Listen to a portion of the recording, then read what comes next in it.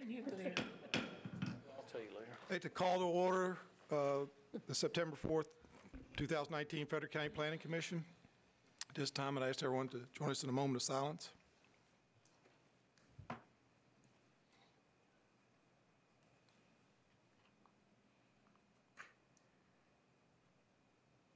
Thank you.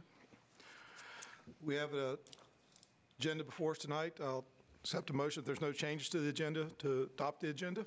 Move for approval. Second. I got a second. All those in favor? Aye. Aye. Thank you. Next item is committee reports. And the first one I have up tonight is transportation. Mr. Oates. Yes, sir. We met on the August 26th and had a few items to go over. The first was a request for a truck restriction on Brucetown Road. The committee discussed it. The portion of Brucetown Road was being looked at had 26 vehicles a day that was 3 axles or more. However, you couldn't differentiate that between, say, farm vehicles or a pickup pulling a trailer.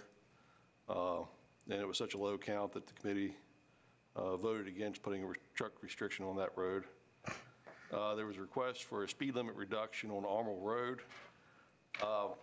The reduction request really didn't go through. However, there's a hairpin turn in that road, and VDOT said they would look at that, possibly about putting in a 3-way stop sign to try to slow people down. Well, actually not to slow people down, but to improve safety, and as a result would slow people down. The next item is we discussed our transportation forum, and that's up on the board tonight. We'll be meeting in here on October 28th at 6 p.m. It's open to the public to come and discuss transportation issues in the county. And other than that, it was just some updates. Thanks, sir. All right, thank you. Mr. Unger, do we have a Frederick Water? Yes, sir. We met August the 20th, and the first thing on the agenda was Schaefer Barbecue Market up at Middletown, which is south of Middletown a little bit. They need to get sewer. The sewer's not working properly up there. They're on a septic system, and what they're doing is wanting to hook into Middletown's sewer system. Well, in order for them to do that, they got to cross the Route 11 and go back down toward Middletown, which is in Frederick County for a ways. So they had to go through the sanitation department to get that worked out. But anyway, what's going to happen is they are going to let them hook the sewer up to Middletown, and then I guess Middletown will bill us, the sanitation department, and then we'll in return build Schaefer's for the sewer down there. So that's going to work out good for them. They're going to at least get their sewer system resolved. The other thing we talked about was board directors request the Frederick County Board of Supervisors revise Frederick Water's articles and incorporation to enable the ownership of sewer treatment facilities. Currently, the sewer treatment facilities, and probably people don't know this, are owned by Frederick Winchester Services. And what we're going to try to do is, if we build any more sewer systems, is just have Frederick Waters own it and not Winchester be involved in that, and hopefully that'll fly. So we're looking for approval for that from the Board of Supervisors if they'll do it. Some of the projects coming up is the ball fields down at Stonewall Industrial Park, the new facility we have down there. We have 5 ball fields down there, and that should be in play, I think, next year. The other thing is construction of 37 water main that's coming down along 37, which I'm sure people have seen. Should be in operation this fall, and that will loop the water from the north to the south, connecting that so they won't have problems with water in case one of the other north or south quarries fail. The construction of the Frederick water tank on 277 should be in operation this fall. I don't know if anybody's seen that, but they're getting along very well with that. And the last project they're working on is the Peckin Water System Plant. They've got the construction going out to bid this fall. It's an 8 million gallon per day water treatment plant that should be in operation in 2021. Our customer base, and this is hard for me to believe, it's over 16,409 right now connections, which has really grown in the last couple of years. I know some of y'all keep tabs on that, and that's going up a good bit. Monthly water production average is 6.9 million gallons per day. That's as much as I've ever seen it. It's close to 7 million gallons a day now, which is getting up there. Stevens City Deal Treatment Plant North and South quarries are continuing to stay recharged very well. They're still pretty full. I mean, there's no sign of them falling off hardly at all. And we're getting 3.3 million gallons per day out of the one in Stevens City, and we're getting around 2 million gallons for the North Quarry at Clearbrook. And we're buying almost 4 million gallons per day from Winchester, which is still down for the amount of water we're using. So we're in pretty good shape. I do not have a rainfall for this month, but it sticks in my mind it was 5.2 or 3 for last month, so that's still real good. That's it. Quite the report, Mr. Unger, thank you. Mr. Moon, comp plan. Yep, thank you, Mr. Chairman. The committee did meet on August the 12th to continue discussion of the Woodside Business Park Comprehensive Plan Amendment request.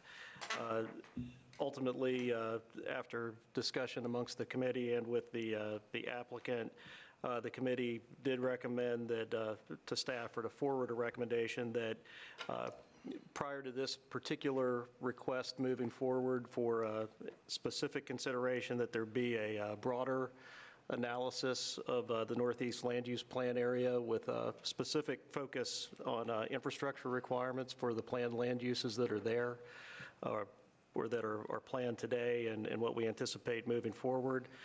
So that's the recommendation going forward from the committee, and there will be a joint work session with the board scheduled sometime in the foreseeable future, I think, to have discussion between the board and commission on that request.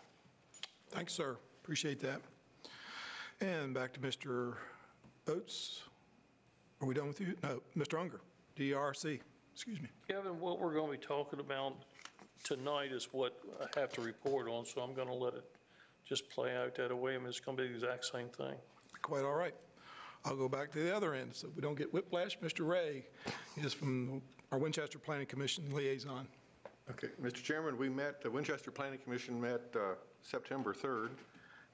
We are currently working on our editing the Winchester's comprehensive plan following 4 planning and public input sessions in July and August.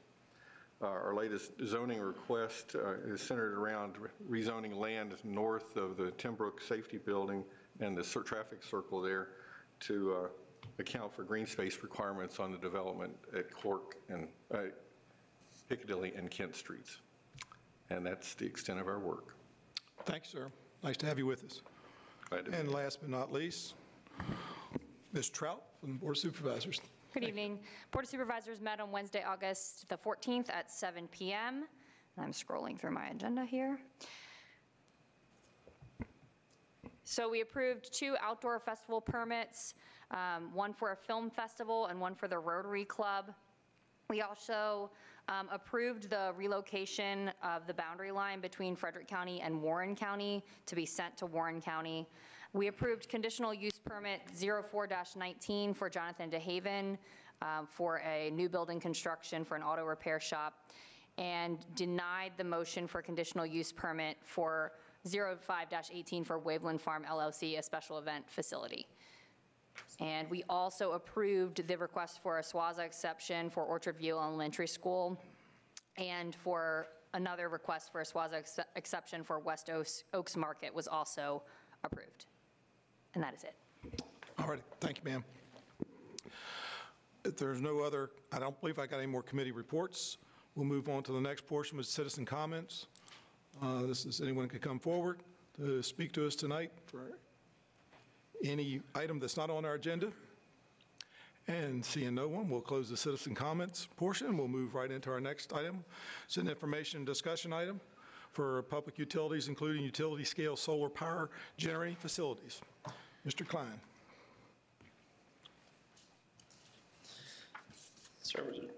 Sorry, Mr. Chairman, I was at the back of the presentation there. This is an ordinance amendment discussion for public utilities.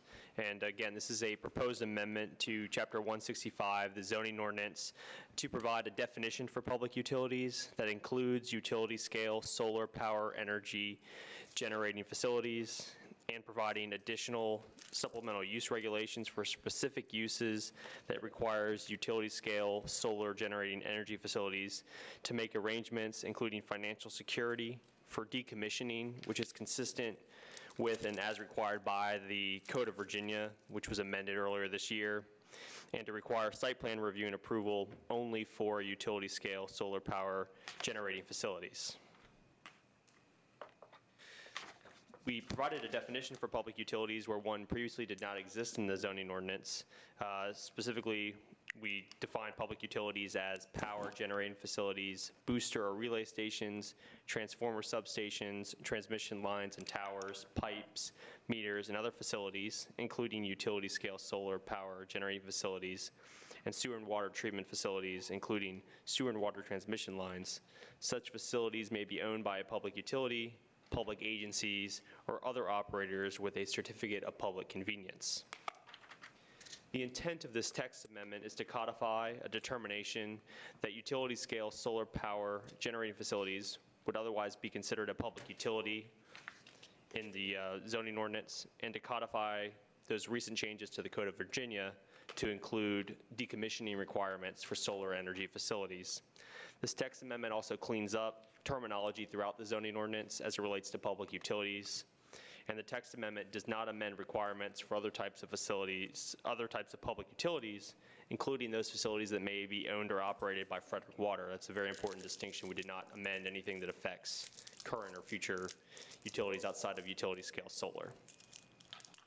The Development Review and Regulations Committee devoted a great deal of the summer to discussing and working through this text amendment. They met on June 27th, July 25th, and August the 22nd regular meetings. The Development Review and Regulations Committee was generally supportive of the proposed changes and recommended that it go forward to the Planning Commission. This item is presented to you all this evening as a discussion item. No action is required, and staff is seeking any comments from the Planning Commission on this zoning ordinance text amendment that may be forwarded to the Board of Supervisors. Staff is happy to answer any questions if there are any. Thank you. Thank you, Mr. Klein. Any questions of Mr. Klein? Seeing no one, we're good. Okay, folks, it's an information discussion item. Any of my DRC committee people want to discuss, kick off, reiterate? I think we covered it pretty well, I think. Okay. I would recommend sending this to the board if that's the next step with it. Well, it's our general consensus. It's pretty much if we don't have anything that we want to change, and it looks, we have it here, and I'm not seeing that we do, so I think you got a favorable to move it on to the board as it is, and we'll go to our next item. Our next item is conditional uses in the RA, Rural Areas District. Mr. Klein, you're still up. Yes, Mr. Chairman. This is our second ordinance amendment for discussion this evening, and this is regarding conditional uses in our RA, Rural Areas Zoning District.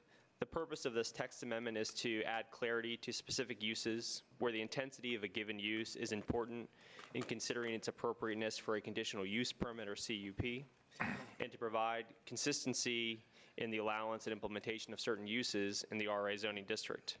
The Board of Supervisors directed the Planning Commission to evaluate the conditional use permit process and those uses that were listed as conditional uses to ensure that they are of a scale and are appropriate for the zoning district in which they are allowed. This is a proposed amendment to Chapter 165, the zoning ordinance, to further define the conditional use country general store, specifically to exclude all fuel sales and cap the square footage allowed for country general stores at 3,500 square feet.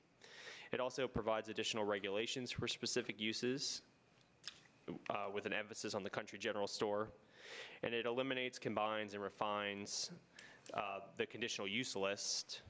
And it also codifies zoning determinations relating to specific uses. For our purposes, a country general store is defined with the changes underlined and bolded, that it is a retail business without accessory fuel sales, not to exceed 3,500 square feet in gross retail floor area, allowed where specified in the rural zoning districts, which sells groceries along with a variety of other retail goods. The Development Review and Regulations Committee discussed this item at their August 22nd regular meeting, and the DRRC generally supported the proposed changes. They further suggested that they would like to be directed by the Board of Supervisors to consider evaluation of the special event facility use, but again, that was not part of this directive and was not part of their proposed amendments. This item is presented for discussion this evening. Again, no action is required, and staff is seeking comments from the Planning Commission on the text amendment to forward to the Board of Supervisors. And I'm happy to answer any questions the Planning Commission may have. Thank you. Thank you, Mr. Klein. Any questions regarding country general stores? The term country general store and the definition we use, do we base that on anyone else's locality, or is that pretty much what we've settled on as Frederick County? The definition that was amended was our definition. It's been a definition that's been in the zoning ordinance for a number of years. In deciding the square footage cap, we ran an evaluation that was included in your packet where we looked at the Dollar General, dollar store kind of retail within the sewer and water service area, finding that those had an average square footage of about 10,000 square feet.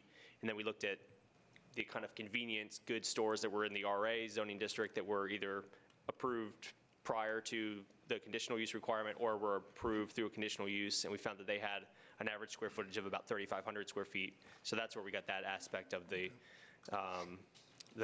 definition. And then excluding the fuel sales, that's been a concern raised in a number of these country general stores.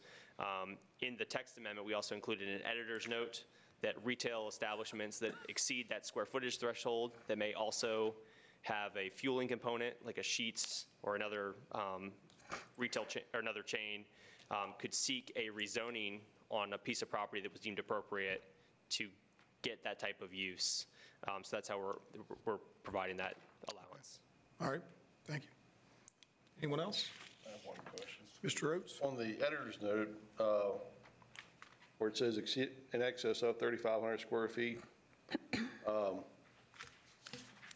shall be located within or adjacent to a designated rural community center as defined in the comprehensive plan and/or require a rezoning application. Just so I'm clear, does that mean if you go over 3,500 square feet, it doesn't matter where you're at, you have to rezone? That would be correct, yes, sir. Okay.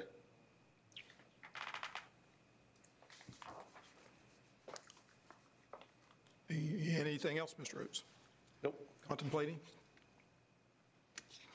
And under F, any expansion of an approved country general store would require a new conditional use permit. Right? Okay. All right.